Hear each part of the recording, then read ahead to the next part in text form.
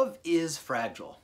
This is Frank Walker, and this is a Marriage Minute. Please understand this, that, yeah, you have that strong commitment, but you need to understand that your love is also very fragile, okay? There are creases and bumps and nicks and stuff in that relationship you have with your spouse, and you need to protect that relationship, okay? You want to nurture it, you want to protect it, and you want to take the time and commitment to make sure that your love gets stronger, okay? So what does that mean?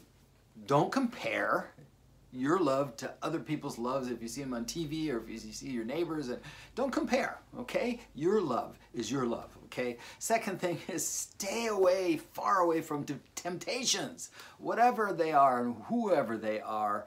You know, just because they've got a better car than you, just because they live in a better house, just because they're better looking than you, don't compare, okay? Don't do that to yourself. You need to stay away from those temptations, okay?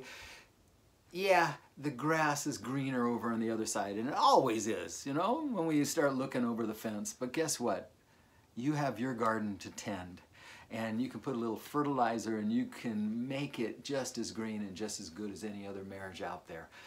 A little work, a little commitment. But please understand that it's fragile and you need to protect it, okay? So stay away from comparisons, stay away from temptations, and build and strengthen your marriage, okay? Protect your marriage. Hey, God bless. Thanks for watching. You can do it.